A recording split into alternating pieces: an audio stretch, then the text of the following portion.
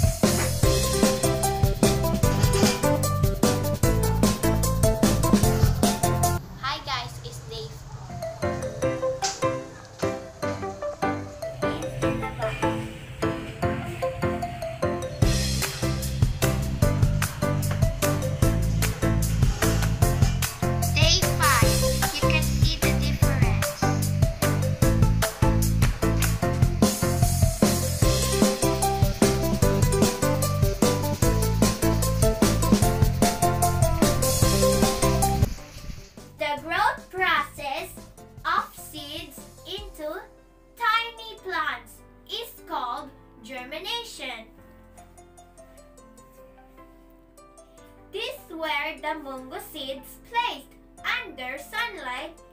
In this experiment, we can say that the Monggo seeds grown under sunlight germinated and grew better. Sunlight greatly affects the growth of the seeds in terms of quantity and quality. The leaves are green because the pigment in them, which is called chlorophyll, absorbs all light colors and reflects green light.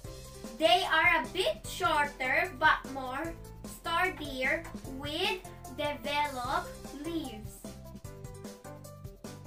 On the other hand, the Monggo seeds placed inside the box also grew. It grew taller,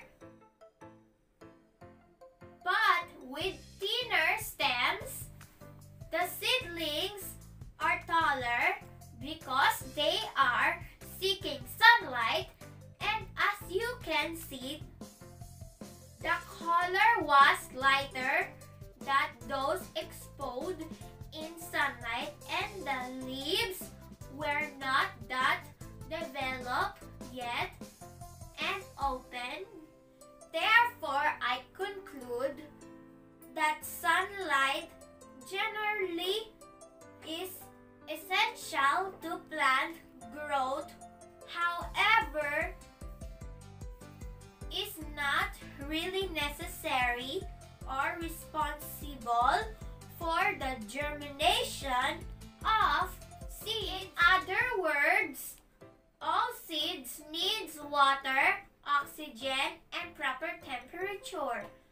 In order to germinate, some seed require proper light.